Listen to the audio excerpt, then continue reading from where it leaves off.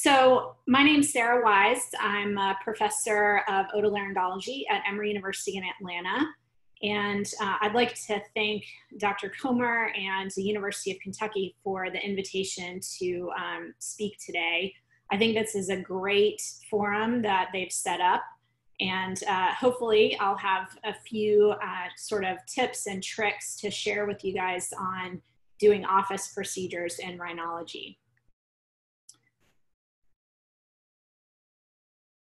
These are my disclosures. I think probably the thing that relates most to this particular talk is we have a book that came out several years ago called Office-Based Rhinology, which has provided a lot of the information in this talk, and unfortunately, just a small amount of royalties. So we're going to talk a little bit about patient selection, equipment needs, and anesthesia for office-based sinonasal procedures.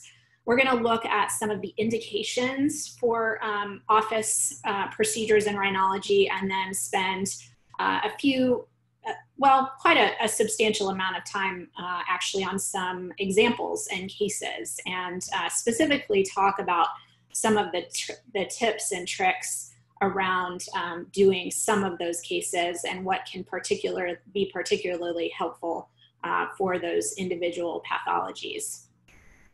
So office rhinology really is a natural progression of what we do sort of every day in our office, or what we used to do when our clinics were open and busy.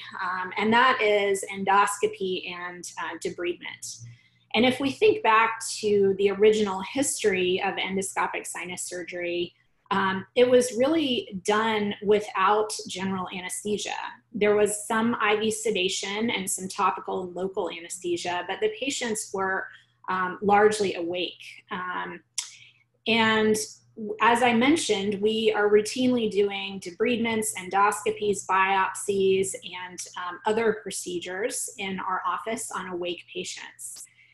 It really is relatively kind of in the minimally invasive category. And what I'm going to talk about is lots of different options for procedures and instrumentation. We certainly can do balloon dilation of the sinuses, but the other things that we do can go beyond that as well. When we think about office rhinologic surgery, there are really a lot of advantages for both the physician and the patient. When we choose our procedures appropriately, we can free our OR time for other more involved cases. We can avoid general anesthesia. The recovery period is pretty minimal. A lot of these patients will drive themselves in and drive themselves out of the office if they feel that they're able to do that.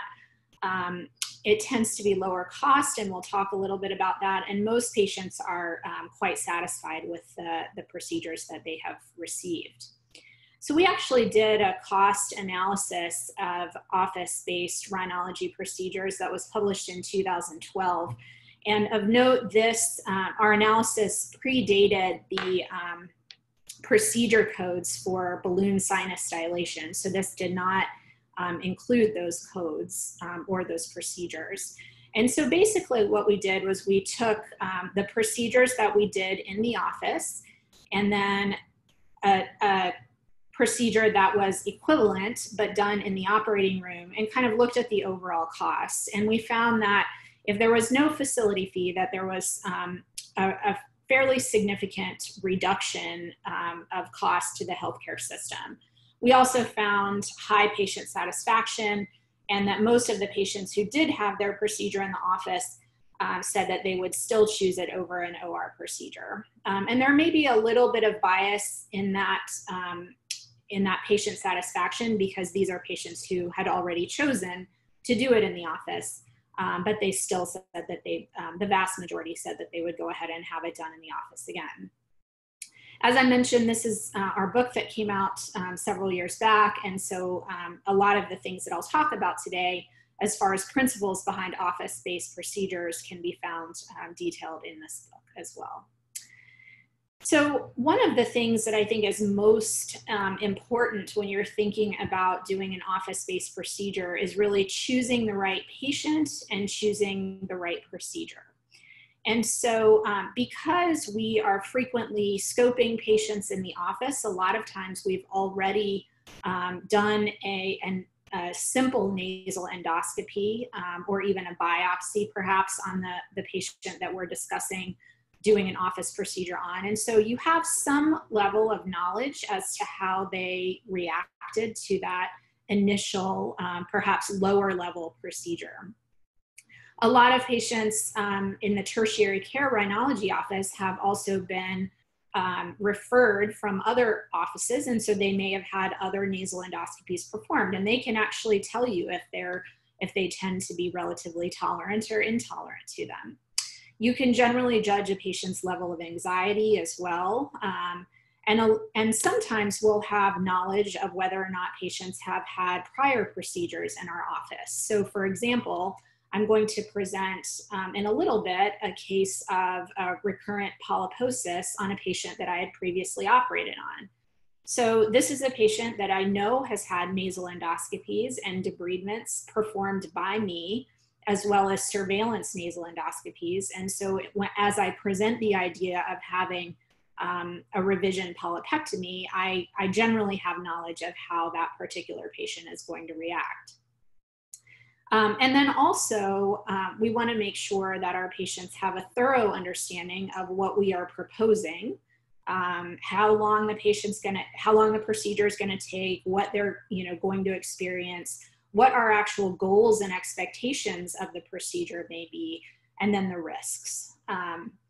And as far as the procedure itself, we want to think about where the pathology is located. Is it a place within the nasal and sinus cavities that we're going to be able to reach appropriately with our instruments in an awake patient?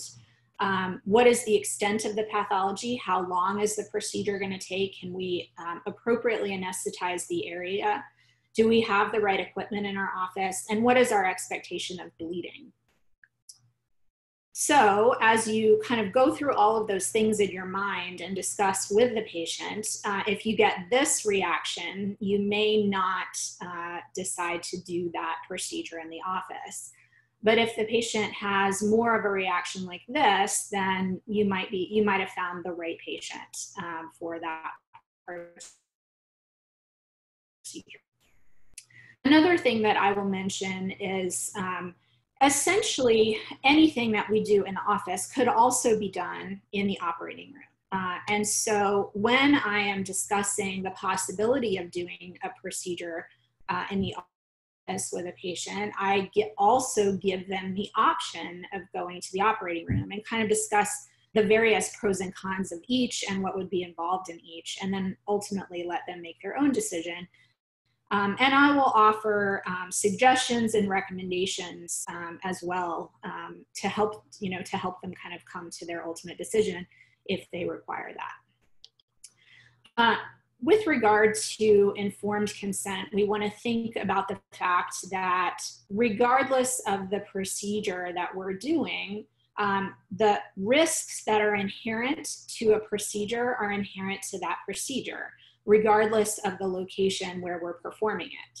So, if we are doing essentially an endoscopic sinus surgery in the office, if we're going to do a maxillary antrostomy or an ethmoidectomy or, resect a middle turbinate or something like that, then those procedures have the same risks that particular procedure would have in the operating room.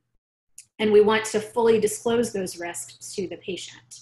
So we should not discount or trivialize our informed consent discussion.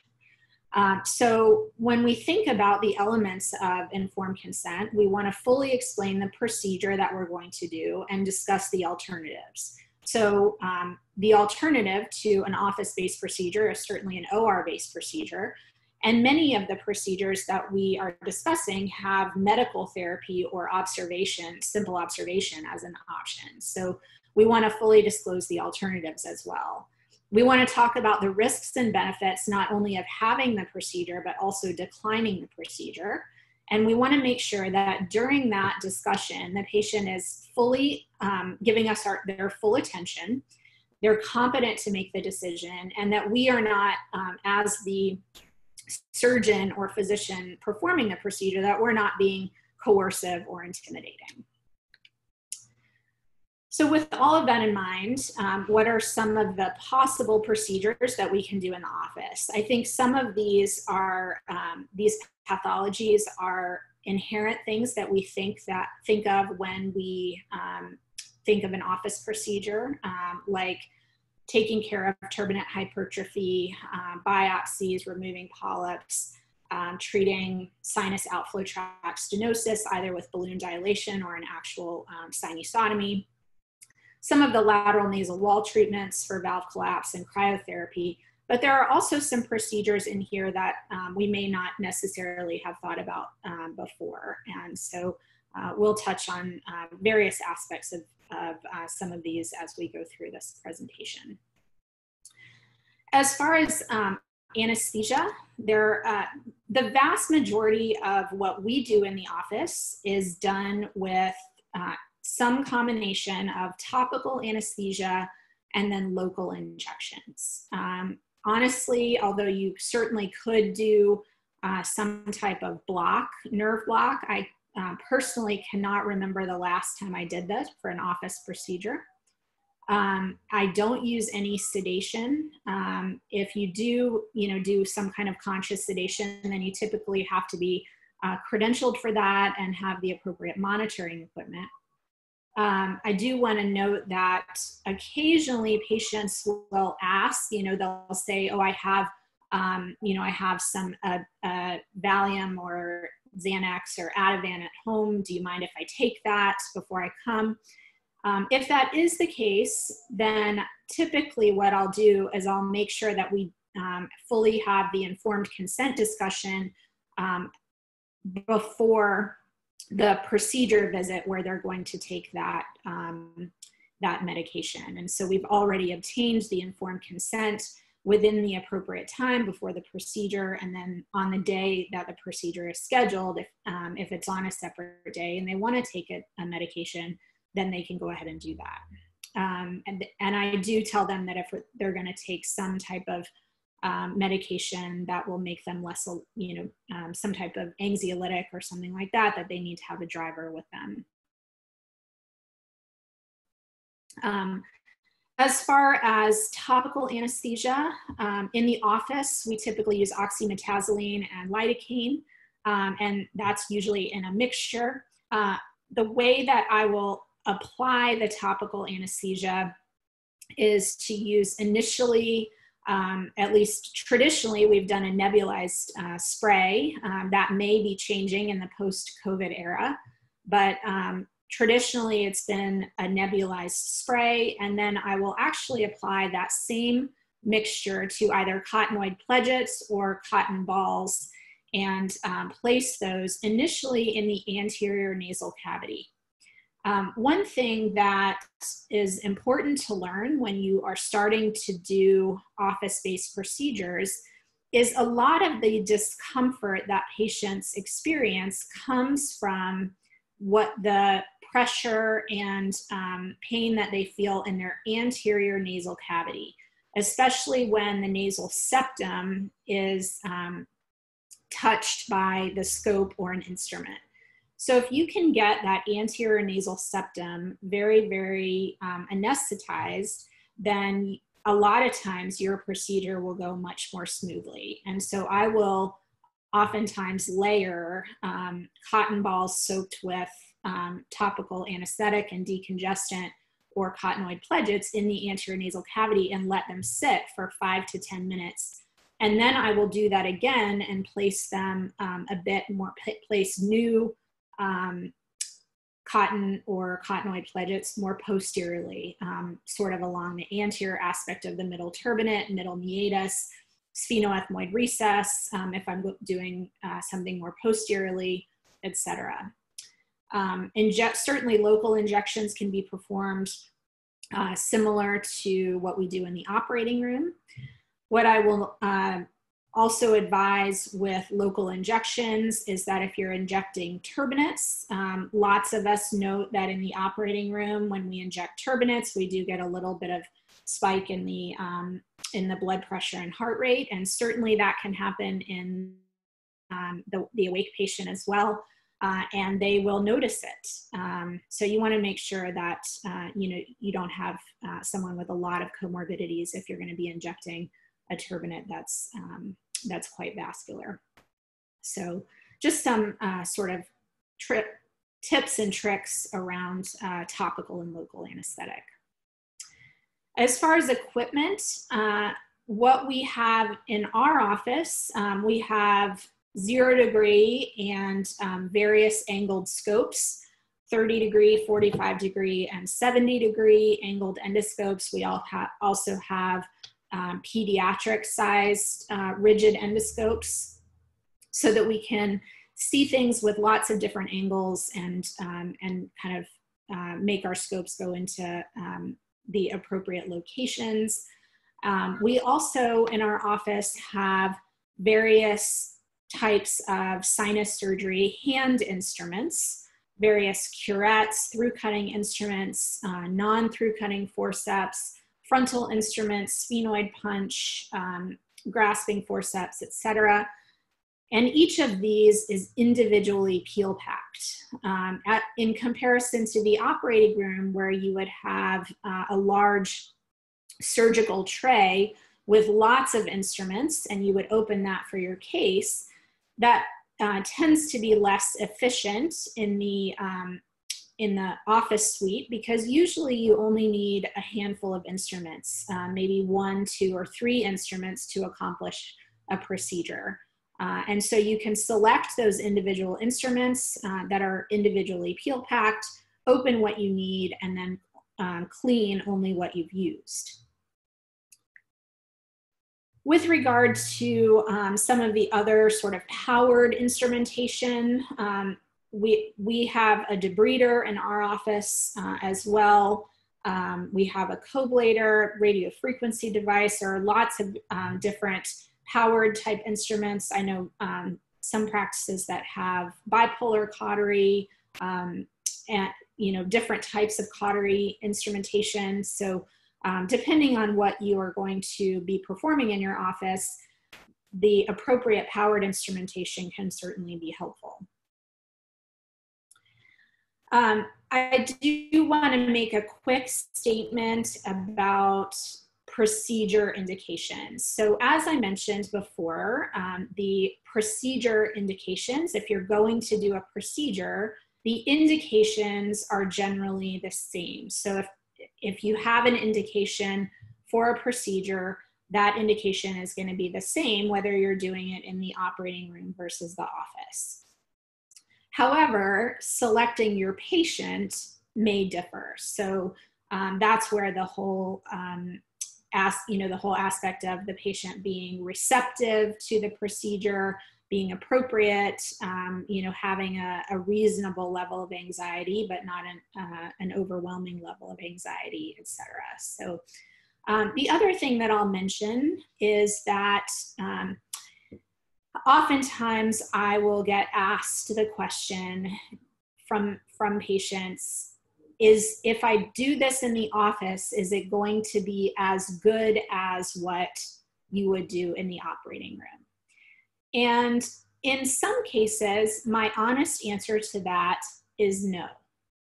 So we'll take polypectomy, for example. If I'm doing a revision polypectomy on a patient that has had, for example, a full house vest before, and they just have recurrent soft tissue polyposis, generally what I tell them is that what I can accomplish in the office is probably going to be surgically about 80 to 85% of what I could accomplish in the operating room.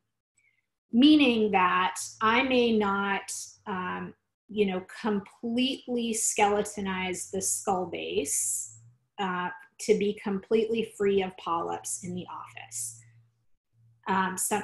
For example.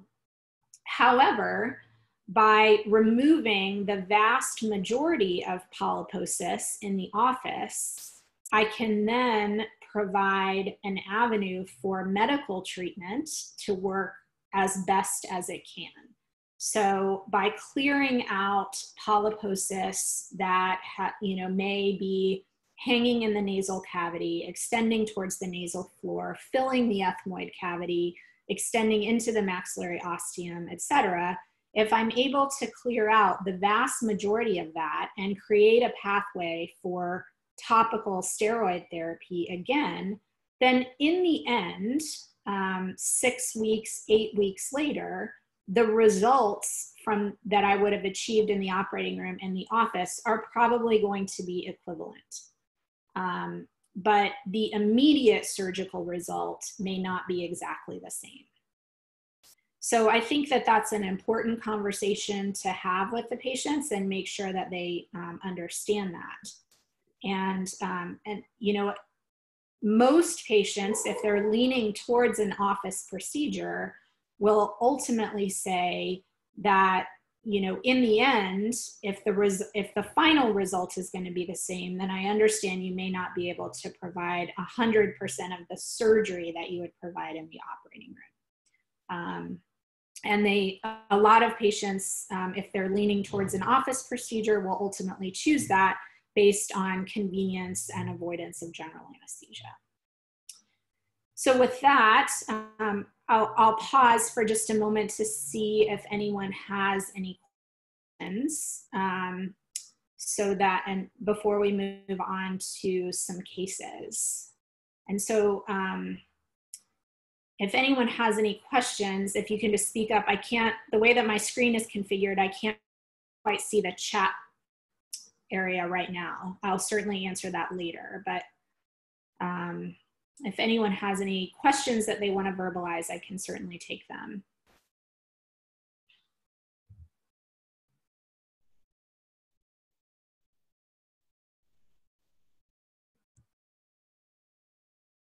Okay, so we'll move on to a few cases then.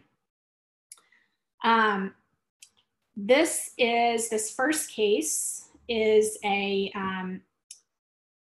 34-year-old woman with CRS with nasal polyps who had endoscopic sinus surgery by me 4 years prior. She has asthma as well as allergic rhinitis, no AFRS or AERD.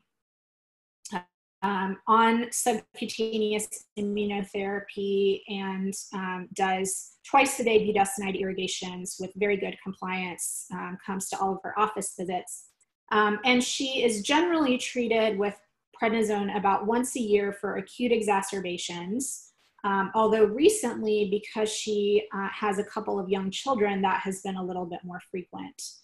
And she comes complaining of periorbital pressure and mild congestion, and this has not been responsive to a couple of recent courses of prednisone.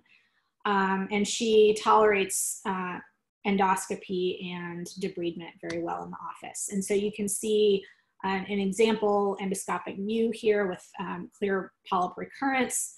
You can also see on the scan, she's had decent sinus surgery. She's got some left frontal opacification that extends to the anterior ethmoid, and the rest of her sinuses are generally in good shape. So in this particular patient, I offered her a revision polypectomy in the office. And a couple of things I want to point out here is you can see kind of the watery nature of this patient's polyps. They look like nice, juicy polyps that just want to come out very nicely into the debrider. Where in the left ethmoid cavity, you can see the maxillary sinus down here at about 5 o'clock. There's middle turbinate. So the debrider is just slowly and carefully chewing up those polyps. You can see into the posterior ethmoid cavity. Polyps come nicely into the debrider. And so basically just working progressively on kind of taking these polyps out. So this particular patient had essentially just topical anesthesia on cotton balls or cottonoid pledgets along with decongestion, as I mentioned before. No local injection, just really good topical anesthesia, progressively placed from the anterior nasal cavity, then working back in order to appropriately anesthetize the area. I'm going to contrast that with polyps that I think are not as ideal for an office-based procedure. And so this is a patient with AERD. I apologize, the video is a little bit old, but I think you can get the idea. So these, you can see that this is substantially more bloody. This is a recurrent AERD case. A lot in cases, the polyps are very thick, fibrous, quite a bit more bloody. They tend to be, I call them little punching bags. They want to run away from the debrider rather than being sucked up in it. So that is kind of a less than ideal case, these very, very fibrous polyps. And also you can see this thick mucin, which we know whether we're in the operating room or in the office, this can kind of be a bear to remove. So a lot of times I try to avoid doing these in the office because it's just, it takes quite a bit longer to get a good result and can be more bloody and also more uncomfortable for the patient. So in thinking about polypectomy in the office, when we are considering doing a primary polypectomy, so in patients that have not had prior sinus surgery, this can be very helpful if there are middle turbinate polyps, so a solitary kind of coming from the middle turbinate. And that is often seen with patients with allergy. That's something that's been described by us and several other institutions around the world.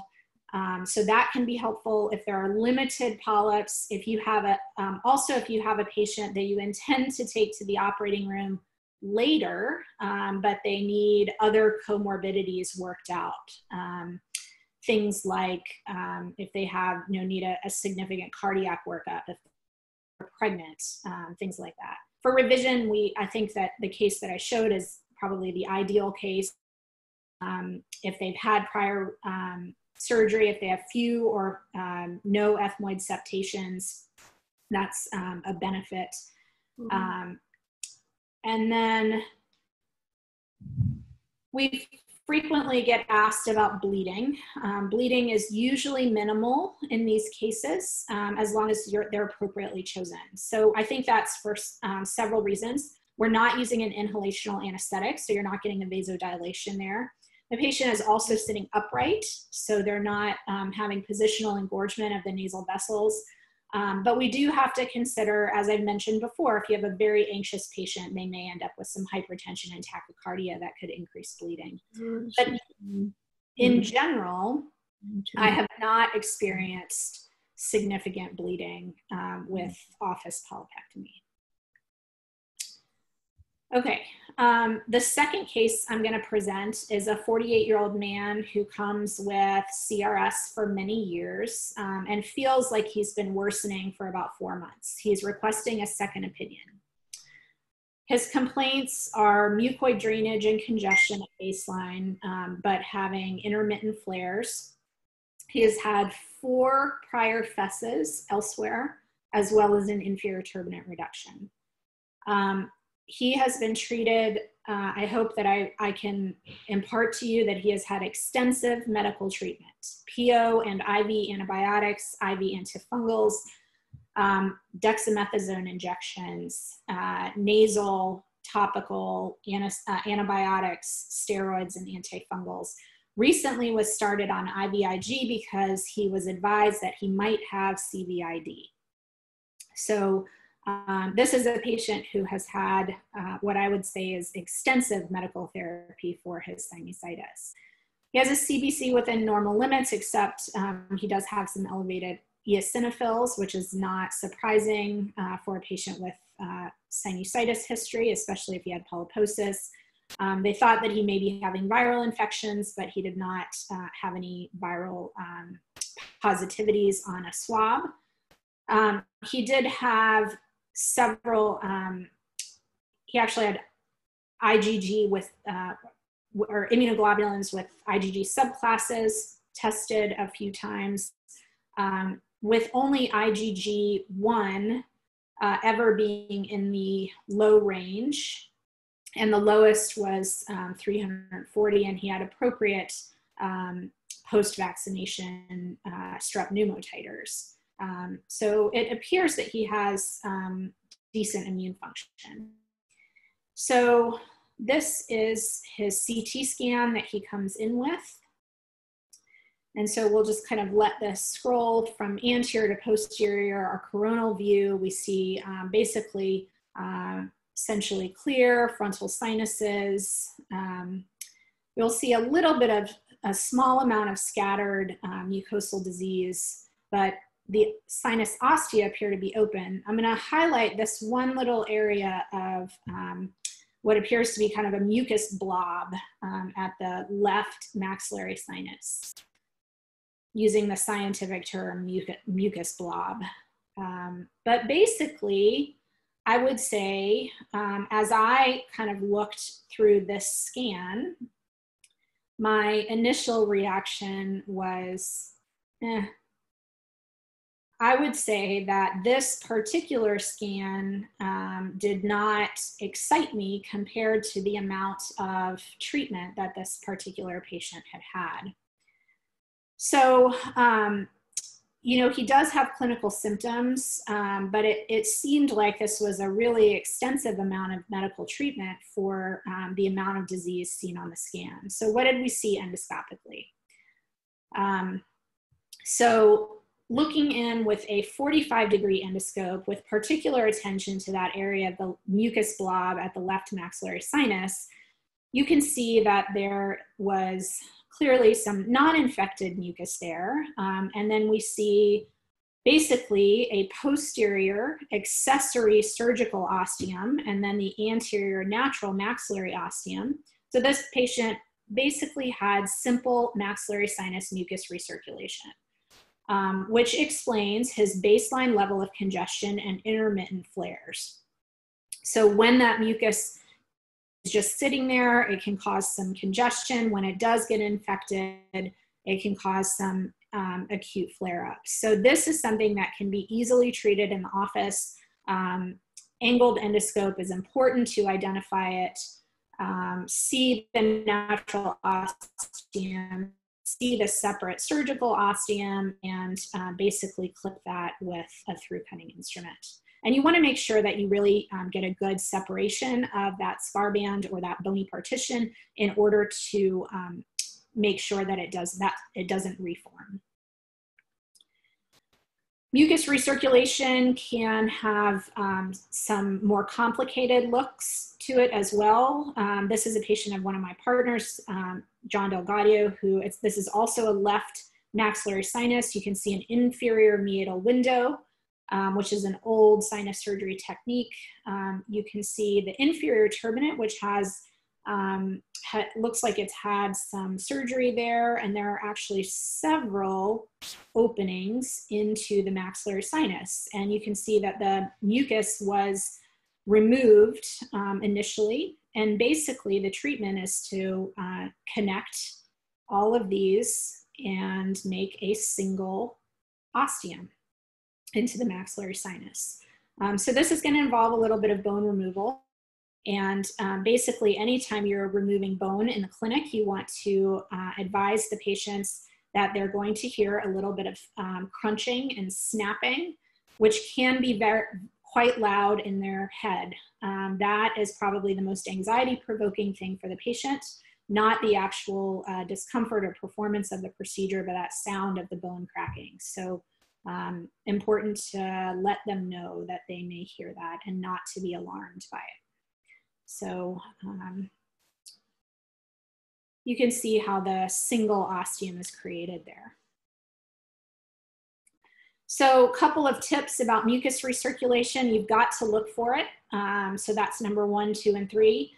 The mucosal thickening on the CT around the ostium is helpful. Also, angled scopes really must be used 0-degree scopes often miss this. You could see on the video, even with the 45-degree scope, you still really had to look around the corner. Topical anesthetic and decongestant, I've already talked about that. And then endoscopic hand instruments essentially can help to take care of it. The next case I'm going to present just quickly is a 21-year-old woman with nasal obstruction, recent immigrant to the US. Has tried various nasal sprays, although the specific medications were prior use were unknown. Currently on mometasone, had intranasal surgery in her home country. On endoscopy, basically saw inferior turbinate hypertrophy, but it was unclear exactly what surgery had been performed previously. So this patient seemed to be a good candidate for radiofrequency treatment of the inferior turbinates. So I'll typically perform, again, topical decongestion, and then the local that I inject, I usually just inject a local anesthetic without epinephrine. This is the Celon device, basically placed in multiple areas within the turbinate. And then when you step on the pedal, there's kind of a beeping sound, and you can see the radiofrequency treatment occurring there. You want to make sure that you're submucosal to reduce ulceration. So I mentioned before, turbinates are vascular. I generally have patients discontinue anticoagulants or antiplatelet medications. And I found that devices that provide some cautery are probably better for the office. Debriders tend to cause a little bit more bleeding in the office, but some people use them. That just happens to be my recommendation. Outfracturing certainly can be done. It may be less tolerated. I usually, again, tell the patient if I'm going to do this, that they may feel some, they may hear some bone cracking. And then occasionally with the radiofrequency device, I've had patients say that they can kind of feel a little bit of an electrical twinge when it's first turned on. Usually that it is helped by making sure that the shaft of the device is not resting against their ala. So I try to make sure and look for that before I actually turn it on. One other quick case that can be helpful for rhinorrhea. So 36-year-old woman with chronic bilateral rhinorrhea, occurs day and night, non-mucoid, no apparent triggers, allergy testing, unremarkable. Beta-2 transferrin was performed just because of her specific complaints of the amount of rhinorrhea, but that was negative. She's tried several medications. Currently, or at the initial time, was using cetirizine, ipratropium, and fluticasone, and felt that this improved her symptoms about 50% compared to when she was using no medications at all. This was actually a patient that I had taken care of several years before and had a FES 4 years prior that resolved some CRS symptoms that she was having, and these symptoms were distinctly different. I also had taken her in the interim when she initially complained of the rhinorrhea for a posterior nasal neurectomy, where you basically lift the mucosa of the posterior lateral and inferior region, and then place like a little alloderm graft in there. And that helped her with her rhinorrhea, reduced it by about 50% for about 2 years. So she got a little bit of, she got some benefit from this. She also gets some benefit likely from the ipratropium, which I think is important to think about. So the innervation of the posterior lateral nasal mucosa, there are several small neural fibers that kind of come through there that can be many, many branches, as described by Blyer and Schlosser in this region, kind of as the middle turbinate comes into the lateral nasal wall and attaches around this sphenopalatine foramen. So one of the treatments that's potentially offered for this is this cryotherapy device. It's called Clarifix. And you can see here in this particular patient, she had had a previous maxillary antrostomy. It's certainly not necessary to perform that in order to do this, but this is the patient's left side. The device is inserted and inflated with the liquid nitrogen, and then deflated, let cool off, and then removed. It's important to let it cool off before you remove it because you don't want to pull the mucosa out and create a large ulcer there. So it's actually a pretty easy procedure to do. I want to highlight that the nasal anatomy should be appropriate for the device and the instrument. A severe septal deviation can impede the actual placement of the device. So you want to make sure that the anatomy is appropriate. I do place some topical anesthesia, also do some local injections, but sometimes the patients do end up with an ice cream headache. And I've had one patient complain that that lasted for about 12 hours, which sounds terrible to me. But that was definitely an outlier for me. I haven't done an enormous amount of these, but most people tolerate it quite well. The results may take a little while to show up.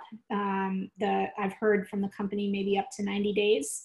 And this can reportedly be helpful in rhinorrhea and in non-allergic and allergic rhinitis. The last case I'm going to present, I think this is a good demonstration of some of the more advanced things that we can do in the office. And I have to thank my partner, Dr. Delgadio, for this case. I just think this has a great video and shows a great example of this particular type of procedure. So this is a 63-year-old who had endoscopic sinus surgery about 10 years ago, developed progressive diplopia and frontal headache. You can see a little bit of a bulge here in the left sort of superior medial orbit. Endoscopy on the left side essentially showed this sort of bulge here in the anterior superior region. On CT scan, we can see a large mucocele of the left frontal sinus with extension and some dehiscence of the orbit. And I think the important thing to note is that as we follow this into the nasal cavity, that's really the only structure that we see. And so by translation, that bulge on endoscopy should therefore be that mucocele. There is some right frontal sinus disease, but the patient's acute complaints relate to the left. So injecting that mucocele area on the left, you actually, with the injection, you start to get some mucocele fluid. So that actually leads you right to the spot that you should open. So with, very similar to doing this in the OR, so medial, inferior, away from the orbital dehiscence, opening into that mucocele, and you can get some very satisfying drainage of this type of mucocele in the clinic. And you want to just make sure that that's fully marsupialized and open, just like you would in the operating room, and can very, very quickly alleviate the patient's orbital pressure. So mucoceles can be drained in the office. You want to operate in the safest area to avoid complication. If there are dehiscences, remember that the contents may shift. So you want to keep that in mind. Bone erosion is not necessarily a contraindication. You just want to be aware of it, know what you're doing, know where you're operating. And even if the procedure is not absolutely definitive, so for example, this patient still eventually needed to go to the OR and have that right frontal sinus taken care of, they can be helpful. This can be helpful for acute symptoms. So my take-home points today, appropriate patient selection. I cannot stress that enough. Appropriate selection of pathology. Generally, patient satisfaction is high. I think that one of the things that makes it high is that if you ensure that they are appropriately selected, appropriately prepared, appropriately anesthetized, and talk them through the procedure, that it helps to kind of make the patient realize that you're holding their hand the whole way. These can potentially decrease cost to the healthcare system, and then I encourage you to start small and then let your experience grow. So I thank you all for your attention. I'm gonna kind of head back here, and maybe I can I'm going to stop sharing so that I can perhaps see some of these, see if there's any questions. It looks like there's still some questions from when Dr. Hatcher was talking. Let's see. Are patients open to residents being involved in office-based procedures? I think that that is, in my experience, that is patient dependent. Some of them are very open to the idea, and especially in something like something where you have two sides, for example. So treatment of the inferior turbinates is often done bilaterally. If you're doing something to treat the nasal valves, that is often done bilaterally. So a lot of times, if I have a patient that I think is going to be receptive to a resident or fellow actively participating, then I will myself do the first side, and as long as that goes well, then I will introduce the idea of the resident or fellow doing the other side. And I have had some patients be receptive. Honestly, you know, it's hard to know what they're going to say, and they have the right to say yes or no. So, but yeah, I think that, you know, depending on how you handle it, it certainly can happen. Someone has asked how long it takes to perform full topical anesthesia. So it can take a while. As I've mentioned, I'll, you know, initially kind of anesthetize the anterior nasal cavity with cotton or cottonoid pledgets, and then kind of do another level a little bit more posteriorly, and then, you know, that potentially the sphenoethmoid recess or the, you know, cotton or pledgets directly into the middle meatus. I don't stay in the room with those patients the whole time. In general, what I will do is when I book a procedure in the clinic, I will book it for a bit longer than my typical office visit. So I'll usually book a procedure for about 30 minutes. It can be potentially 45 minutes or so, depending on what I'm going to do. But basically, I will be having seeing my other clinic patients at that time. So when the patient initially comes in, I will talk to them, get the consent if that's not already done. I will put the initial you know, topical cotton in the anterior nose. I will leave, go and see another patient, you know, typically another quick visit with another patient, come back, take that cotton out, put another set of cotton in, go and see another patient. So, so it's not a giant lag in the clinic. I'm still, you know, efficiently carrying on with the clinic. And then when I go back in to do the procedure, most of the time, if they are adequately anesthetized topically, then I will go ahead and do the procedure, and it's usually actually quite quick. So so yeah, that's as you can find other ways to be efficient in the clinic while you're still doing procedures. Another question, have I ever had to mobilize to the operating room while doing an in-office procedure? So for a scheduled procedure where I have you know, discussed with the patient in advance that we're going to do a procedure, bring them into the clinic, go through all these steps, I've never had to you know, stop the procedure for some type of complication or something like that and take them to the operating room. I have had patients that I have set up for a procedure and started the, you know, numbing them up or you know, started the very initial parts of the procedure and quickly realized that they were becoming too anxious, or perhaps having a little pre-syncopal episode, as sometimes happens in the rhinology clinic. And I've actually myself suggested that we just do it in the operating room instead. But I've never had to, deep into a procedure, I've never had to stop doing it and take someone to the operating room. I have certainly had episodes where we've agreed to see something like a nosebleed in the clinic, and then when the patient comes in, we have realized it's not something that we can definitively stop in the clinic, and so then we've placed packing and gone to the OR for something like an SPA ligation.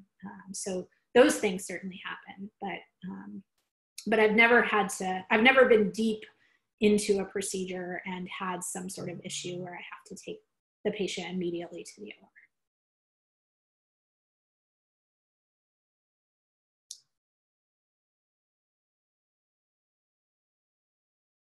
Are there any other questions before I give you guys a short break to get ready for the next lecture? Sarah, thank you for your lecture. That was fantastic. It's neat to see how people at different institutions are pushing it further and further with office procedures and otherwise. So thank you for joining us for this.